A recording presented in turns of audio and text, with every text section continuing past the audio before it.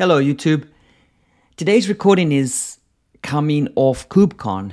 Last week was KubeCon in Detroit, and I'm going to provide another video with an update on what I saw, my perspectives of KubeCon, specifically with some of the interests that I had. So I'll follow up after this one with the video from KubeCon. But this is a presentation that I built, or a demo that I built for the Red Hat booth that I presented to Red Hat, that I presented in the Red Hat booth on the Wednesday afternoon at 4 o'clock. So if you weren't there, this was the presentation. I've also included the presentation link in the slides right here. You can actually just go to my GitHub repo and just pull down the presentation. It's really just similar to this, actually. This demo is actually pretty cool. It really emphasizes how easy it is to install and configure and utilize both F5 as well as nginx, and how well they integrate using the latest version of OpenShift. So this is the latest version. It's just been installed, and I'm demonstrating the integration here of F5 Big IP and the nginx-ingress controller configured through the operator using OpenShift 4.11. I'm utilizing some of the operators. The other thing that I'm doing is there's really no CNI. There's no CNI specifically, so I'm not using Cilium, I'm not using Calico, I'm not using Flannel. What I'm doing here is I'm using ovn-kubernetes. And ovn-kubernetes, what it's doing in this mode is I am simply just routing. And what that means is that it's big IP directly to pod. And big IP to pod with static routes, it's really that simple. And how do I do this? I'm going to show you that in a minute. This solution is by a solution that we've created is called something called IngressLink. And IngressLink is a specific CRD. It's uncustomizable. I mean, yeah, you can change a few things like the public IP, and that's it. And maybe you can, and other than that, you can add an IRO. You can also do EDNS. So those three things. Now, do you have to use IngressLink CRD? No. You can use a transport server or a virtual server, but then you're not using IngressLink. IngressLink is a simplified type like load balancer, not type load balancer, but simplified load balance solution that you would get something similar to what you would find in public cloud. It is basically layer 4 pass-through for both port 80 and for port 443. You create the IngressLink CRD and you're done. There's no customization necessarily, but if you want to customize, go for it. Use a virtual server CRD. You can even use a policy CRD. You can add external DNS. It's totally up to you. So that builds upon, I think, IngressLink. But again, IngressLink is kind of where we start. It's kind of like your A option. And then from there, you can move to like B and C if you want to use transport server or virtual server CRD. In fact, IngressLink actually uses a transport server, right? It's layer 4, pass-through. So this solution demonstrates the better together using F5 Big IP. Think of that as your OpenShift router, your OpenShift ingress, your OpenShift ADC. It's your load balancer that gets the traffic into the OpenShift cluster. Some of the things that are important there is that you can leverage potential existing big IPs. You can use those big IPs specifically with an OpenShift tenant or an OpenShift partition. You can enable stuff like WAF, bot, DOS to firewall traffic to make sure that traffic coming into the cluster is meant for the cluster. Right? So those are some of the options that you can do. This solution is really enabling a elegant control plane, right? That offers a unified method working with both technologies really in a single interface. So offering the best of what Big IP and nginx can bring together, or what they foster, potentially helping or removing any types of Teams issues, and collaborating really across the network as well as the development team. So in this instance here, we've got the network teams or the big IP teams that are managing these big IPs. They really just need to create the routes. The operator administrator or the OpenShift administrator can create the operators. So each CIS has its own instance configuring to or pointing to its own big IP. The OpenShift operator or OpenShift admin will create these two, and then would also create the nginx, and then CIS would monitor these nginx instances. And so if they go from 3 to 5, then CIS would automatically configure the big IP. So that's really the solution here. What we're doing here is, in this case, we're using an ingress class. An ingress class to create the HTTP routing from here. So what you're doing is CIS creates the virtual IP, gets the traffic in, all the traffic goes to the nginx cluster. From nginx, we're using HTTP routing, and this is a simple ingress class that is configured here. Because we're using the CRDs, you do need to install the CRD schemas. It's really important.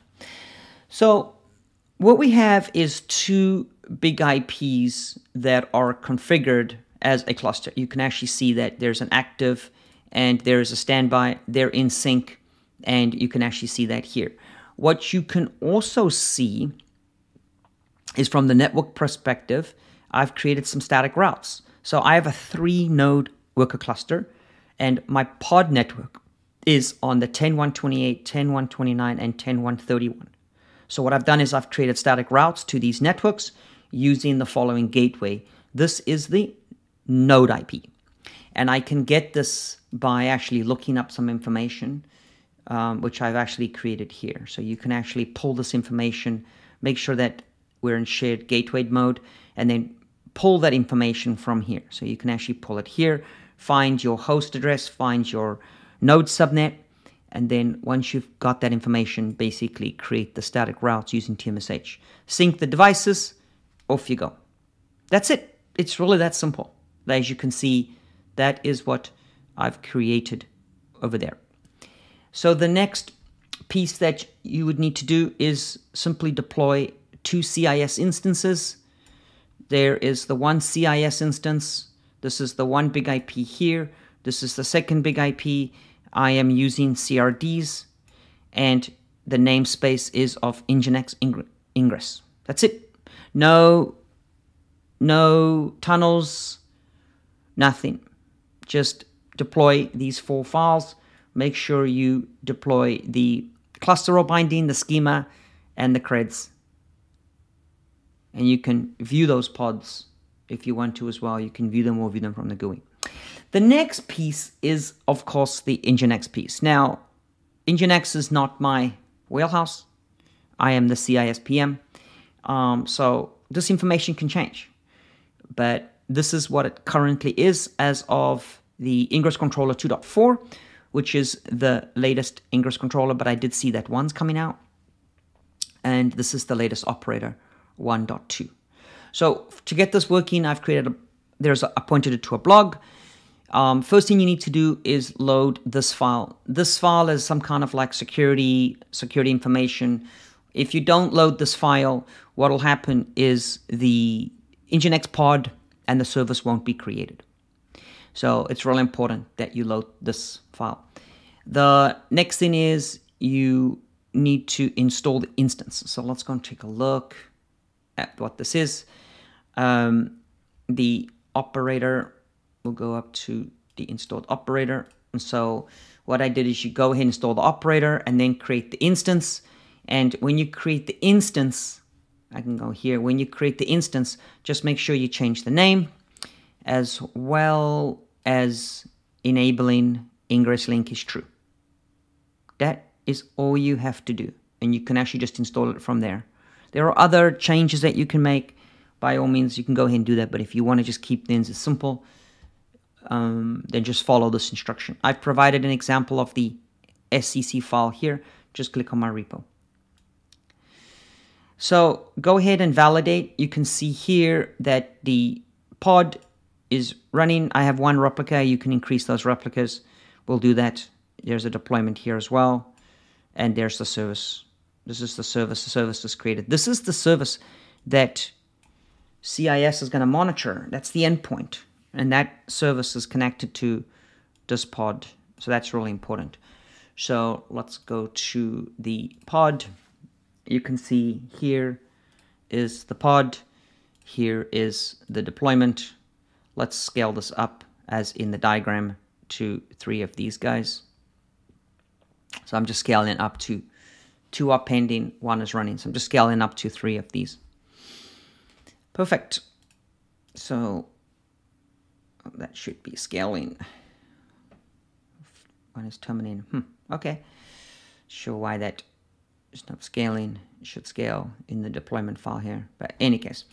So is running operator. It should load those deployments. Any case. So that is the nginx piece.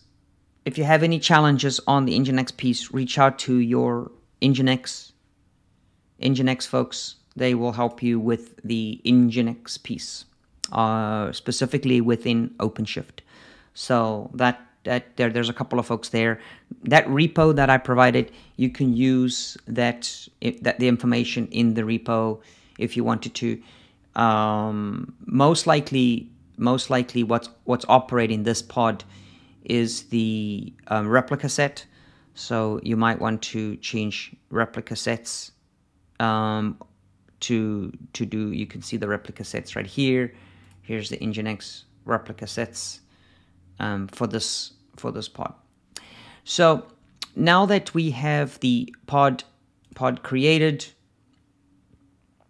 one thing that you can do next is to set up the service. So there's a couple things you do. One thing that you need to do is add the label. This label is really important because CIS is going to use this label for service discovery. This is the ingress link label. And so this label has to be configured in the service. So if I go down to the service and actually click in here, you can see that there's the pod selector. So that pod selector needs to be here. And what I did was I basically just added this annotation, this simple label here. So it's really important that that label is there. And you can see that because when you go to when you create the CIS CRD, you'll see that the label needs to match up. Create your application. I'm just using a very simple cafe app. There's the secret. There is the ingress. Those are created. You can see there's the demo. And then here is the virtual server CRD. It is actually pretty simple. I'm going to open this on a new tab. And I'm going to blow this up. But what I want to show you here is that this label here, this is the most important thing. This label here needs to match that item right there. So make sure that that label there matches that value. This is my host, cafe.example.com. This is my public IP address. It's my virtual IP that will get configured. That's all you need to do. So this is a abstracted, simplified ingress link CRD. If you want to use virtual server CRD, you can do that. That means that you're going up to layer 7. If you want to terminate TLS or do edge and then send clear traffic, or you can re-encrypt. That way you can add policies with stuff like WAF, BotDOS, that you can do as well. That's no problem. There are links on my page that will help you with that. So once you have configured that virtual server CRD, you're pretty much ready to go. So let's go ahead and create that virtual server CRD. And we created the CRD right there. So we can go on to our active big IP. And you can see there is the configuration. It shows up right away. And it's green because we're actually creating a monitor. So we've got a pool here. This is our pool. And inside our pool, we have this monitor. So what we're doing here, if we actually look at this monitor, we're actually monitoring the liveness of the actual app itself. You can actually see here, it's actually monitoring this nginx ready service on port 8081. So that's really important. So if the nginx service actually goes down, we're going to monitor that, we're going to take it down. So that's this example here. And so here's my virtual server, and this is the active. So let's sync these first. Let's get rid of, you don't really have to, because the configuration is on both, because there's two CIS instances. So you can see it's green as well. So these monitors are up. You don't have to sync it. You can just leave it if you want, but we'll sync it. Why not? We'll just do a quick sync, and it will change configuration pending. So there we go. Syncing is complete. You can see standby sync. Let's try and connect to these apps. We'll reload that one, reload that one. So there is tea, there is coffee, and you can see the request IDs are changing. So that's working fine. How about we fail this over? So let's go to active, and we'll force this to standby. And the biggest thing is to watch this right here. See that? You can see that these are continuing to increment. So there is no problem with the HTTP connections, able to connect to the virtual standby. And if I go back, and you can see everything's green here.